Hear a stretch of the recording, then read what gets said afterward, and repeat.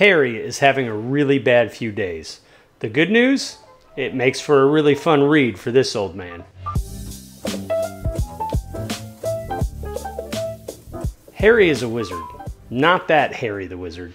This Harry is a grumpy man living in modern-day Chicago. Not only is he a wizard, he's a wizard for hire. And as you can imagine, there's not a whole lot of interest in his services, and as such, money is tight and he's late on rent. But as luck would have it, Harry receives calls for 2 job offers on the same day. The first is a woman looking for Harry to locate her husband who has gone MIA. The second is a call from the Chicago PD who's asking Harry to come and consult on a gruesome double murder.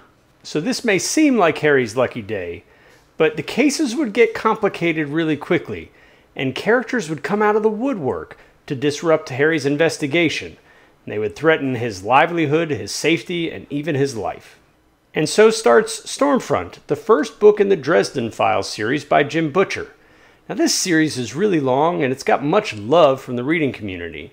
I have to admit, I've never read a Dresden Files book, and so it's time I did. First, let's talk about the reasons to love this book. Harry Dresden is a grumpy man, but he makes a great protagonist. He may not be the most ethical wizard that there's ever been, but he typically only bends the rules when it serves to benefit others, not necessarily himself. But Harry isn't the only enjoyable character in this book.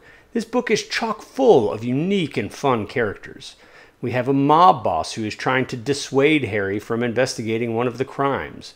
We have Bob, who is Harry's spirit friend, who lives in a skull in the basement of Harry's house.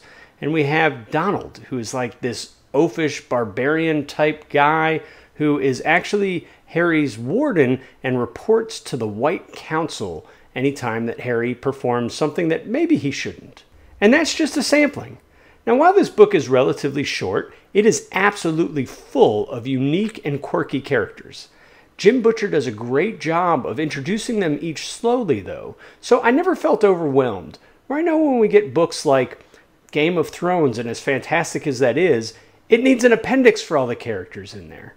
This book doesn't feel that way. While there are a ton of characters and they all have their own unique quirks and characteristics, I never felt overwhelmed by being introduced to all of them. Additionally, this book feels really fast-paced without feeling like it's too rushed. It starts off with Harry doing some initial investigations of the crimes. Then he reaches out to some of his contacts to get more information. He is dodging danger and fending off demons. He is avoiding one aggressive reporter. He's confronting the criminal element in the city, etc., etc. It goes really, really fast, but it feels like a great page-turner, and it still kept my ADHD attention span focused. I can see why this book has its detractors as well. Some of the things that I really liked about the book may not be what other people prefer. This book has a unique tone. I would say it's whimsical, but when we think of whimsy, we often think of light and fanciful and friendly and nice fairies floating around everywhere. This has a darker tone. It's quirky like that whimsical tone book, but it's darker. Anytime Harry is in danger, he is often making sarcastic remarks and things like that. So I think someone's preference for this book may be tied to how much they like Harry. This is a single point of view story, and it is given from Harry's perspective the entire book. I loved it, but I can see that if you don't like Harry or you don't like his tone, you may not like it. Also, some people may really struggle with the magic system in this book. Hear me out. If you've ever read Brandon Sanderson's Mistborn trilogy, you know that Allomancy is spelled out absolutely perfectly. We get to see all of the benefits of Allomancy and all of the deficits of Allomancy. We get to see all of the limits, both good and bad, in that magic system. In this magic system, it's very, very different.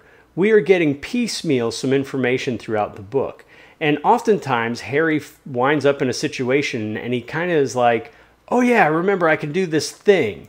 And it's never been established before that he can do the thing. However, it's also not been established that he can't do the thing. So for me, this was still really great. It still fit with the tone and quirk of the book. Also, some people may read this expecting it to be a real mystery. I would say it's not truly a mystery. We don't get like a cast of suspects, or we don't get clues to figure out throughout the book. This is really more like an adventure disguised as a mystery, or maybe a mystery disguised as an adventure. I don't know. But it's not a mystery. So if you're expecting that, you may not like this book. So here's the bottom line. I think this book is great, but there are certain things in it that if you don't like them, you will not like it. So here's my little guide for whether you should read or whether you should not read this book. You should read this book if you like quirky characters. You should read this book if you don't mind a single point of view story. And you should read this book if you are not looking for anything too serious. Now, you should not read this book if you are looking for a true mystery. Also, you should not read this book if you are looking for a magic system that is completely fleshed out. And you shouldn't read this book if you take yourself too seriously. So there you have it. If you found this video helpful in any way, shape, or form, please consider giving it a like and subscribing to the channel. Additionally, you can follow me over on Goodreads so you can see what I'm reading and what I'll be reviewing soon. We do reviews every week on this channel, so I look forward to seeing you next week with another book review.